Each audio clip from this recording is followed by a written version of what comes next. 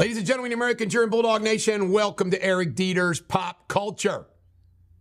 Sponsored by Top Shine Detailing. Mark Knopfler sold all of his guitars, 28 of them, brought in $11 million. I'd rather have $11 million than 28 guitars. Definitely. Darius Rucker was arrested on a petty drug charge and vehicle registration issue.